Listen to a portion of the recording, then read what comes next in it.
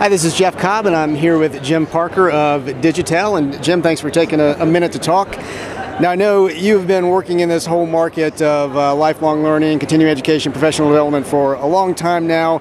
What are you seeing these days in terms of the challenges and opportunities that your customers are wrestling with? Well, we're really seeing a struggle with people getting over the cannibalization issue. So meeting planners are feeling that if they live stream their event, people aren't going to come. And the reality is if you remember in the 60s, when the networks approached the NFL owners to broadcast their games, unanimously 100% said, over my dead body, I got to sell tickets. 40 years later, not one of them would trade their broadcast revenues for their ticket sales.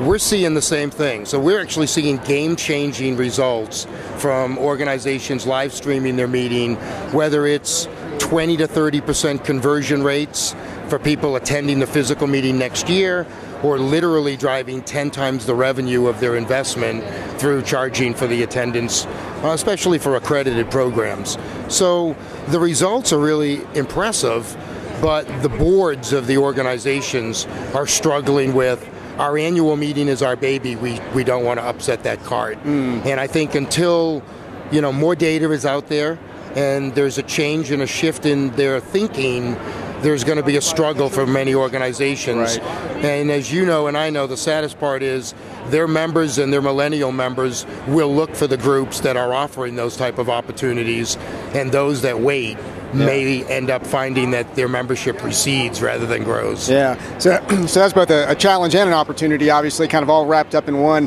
How are you, as a company and as a technology solution, helping organizations really, come to terms with that and take advantage of the opportunity? So what we're really doing is we're focusing on business models. What are the ways that organizations can leverage their content to actually, drive revenue? Many of them use platforms that aren't designed for driving revenue and content distribution. They're really designed for higher learning, an LMS type of platform where it's for course creation and that type of scenario, when really the results of driving non-dues revenue, driving attendance, brand, and exposure are really the value adds of delivering your content online. And so, as you look out, say 3-5 years into the future, hopefully more organizations are coming on board with what you're talking about, but what has you most excited about the potential out there for organizations, for lifelong learners? What are the things that really get you jazzed on a day-to-day basis? What really gets me jazzed is on Monday morning I get a report of all of our virtual and online events for the week. And that report includes the user comments, the actual person who's on the computer for 7 hours a day, and their comments is what really gets me jazzed. I haven't approached this organization, and now I can't wait to attend their meetings. I should be a member of this organization.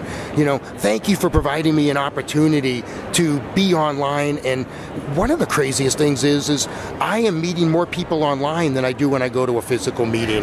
The networking, and then the retention. So there's been studies done, and when you're at a conference, there's a lot of distraction.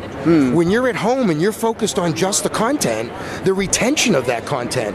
So the crazy part about it is it's the data that we're getting from the end user that to me just says, this is inevitable, and it's just a matter of enough members saying, why are you not doing this? We want this.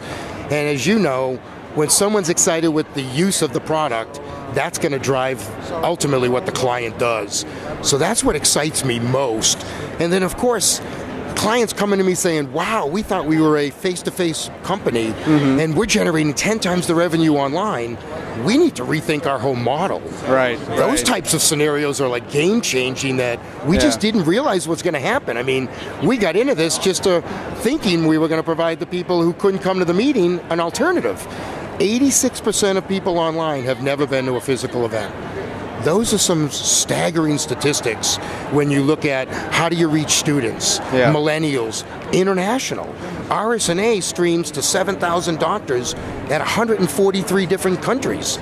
Those are some real exciting numbers. Well, I think no doubt we are going to see some major changes in business models and organizations in this business of continuing education and professional development in the coming years. So thanks for taking a minute to talk, Jim. Oh, thank you, and I appreciate all you do.